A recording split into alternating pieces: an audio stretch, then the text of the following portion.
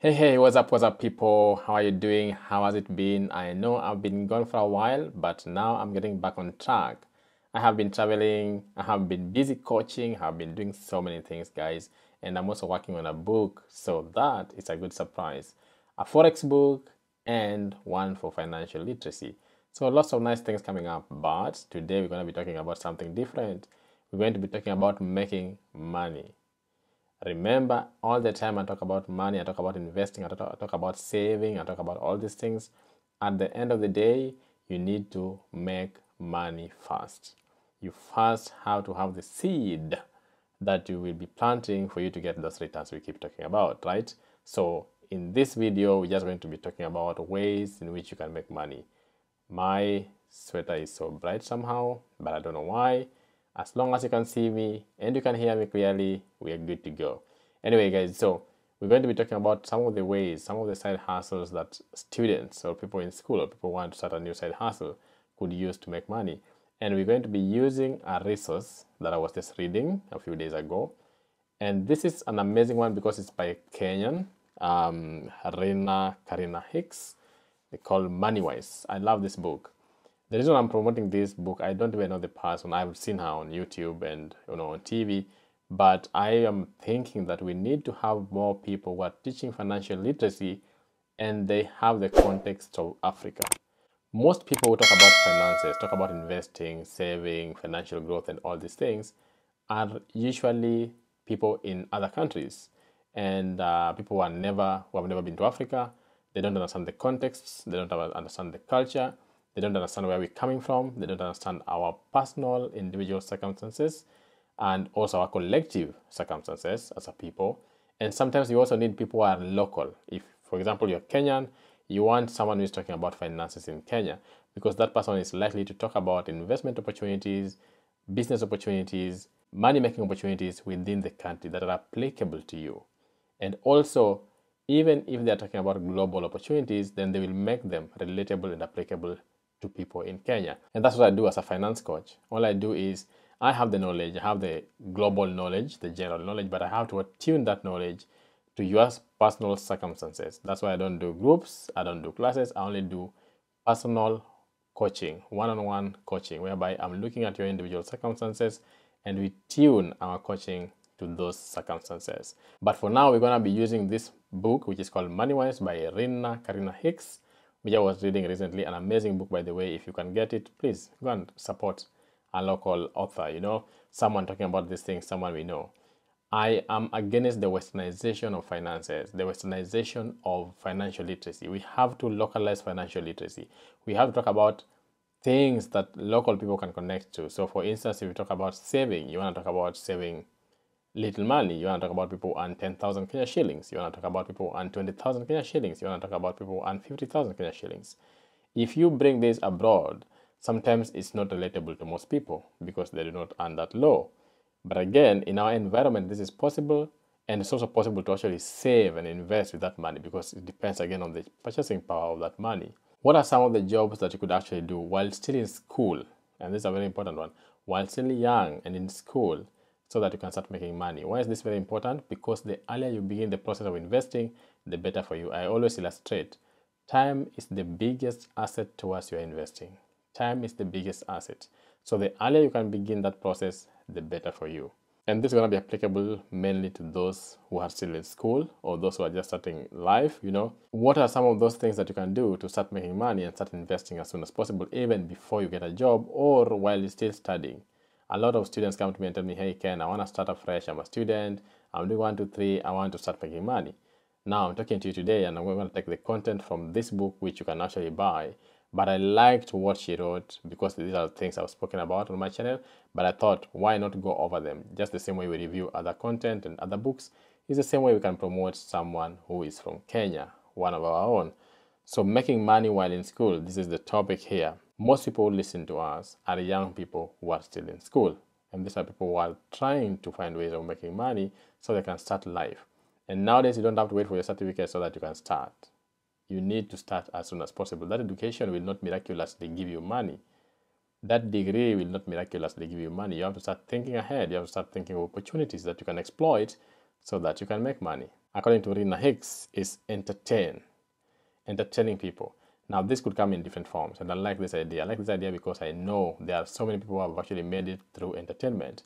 If you're a comedian, if you are a dancer, if you are a singer, if you are a poet, if you are someone who does dramas and stuff, if you can find ways in which you can entertain people while in school and make some money out of it, start that process. We know people like Jalango who are now in parliament, started as entertainers. Jalango was just acting set books. For those of you who did set books, Jalango was acting set books. Look at where he is now. And many of the people that I saw actually act set books for us are now doing well, even in comedy generally. So if you think you're an entertainer, look at the dancers. I've met so many friends who are dancers in different countries. Some are in the UK, some are in the US, some have gone to Norway, some are in Egypt. And if you're watching Tony, so many people, they're out here, they're having fun, while also entertaining people and making money out of it. These are young people from school. So this is something you can actually start doing as soon as possible so that you can make money from school. The second one, coaching in a sport. If you are a gifted person, you know how to play football, you know how to play rugby, you know how to play tennis, you know how to play. Find a way in which you can coach younger people or people who need those services, and then they will pay you for it. You can volunteer in the beginning, like Rina says, volunteer first, and then with time, you can get to start properly coaching people and get paid for it. So coaching a sport is one of the ways you can start making money. And nowadays, you even see lots of YouTube channels whereby people are just doing exercises. I'm a workout freak. I like working out. I like keeping healthy. I like keeping, strong and active. So I look at channels that have like nice workout guidelines. Like right now, I finished this video, I want to work out. If you want to make just a 5 minutes video of doing push-ups, for example, doing pull-ups, for example, that's how you start doing something. That's how you start making your money. That is an opportunity for someone to start making money even while in school. You don't need a certificate for that. You don't need anything. You just need your body, motivation, and discipline, and start going. Then one of my favorite is cook. I do cook myself. So if you know you can cook, you can bake, you can do all these things, why not use that opportunity to start making money? There is no day the food business will go out of fashion. People are always eating, they always require food, and therefore you will always be able to sell. You just need to know your market. You need to know where to source your stuff, make a good meal, and start selling it to people. Be it cakes, be it mandazis, be it chapatis, be it whatever it is you think you're good at and you enjoy doing, start doing it and start making money out of it. Then tutoring. I like this one. Tutoring is a very common one right now, and you can do it online. Nowadays, you can even teach English to students in China, in Japan, in Korea. You can do this online. Tutoring can also be done to local schools. So you find ways in which you can tutor. Other people, or some parents also require people who can tutor their children to pass certain exams. For example, in the UK right now, parents look for tutors to help their children pass GCSE or whichever exam they want to sit. In that case, you start making money while in school. Most of the time, they look for university students who can help their children pass these exams, and they pay really well. So tutoring is another opportunity that you can use while in school to start making money. Baking, I mentioned baking already. Cookies, cakes, whatever, for friends, for parties. This is something I've actually done a video on. One of my clients has done baking and she's doing it on a proper scale.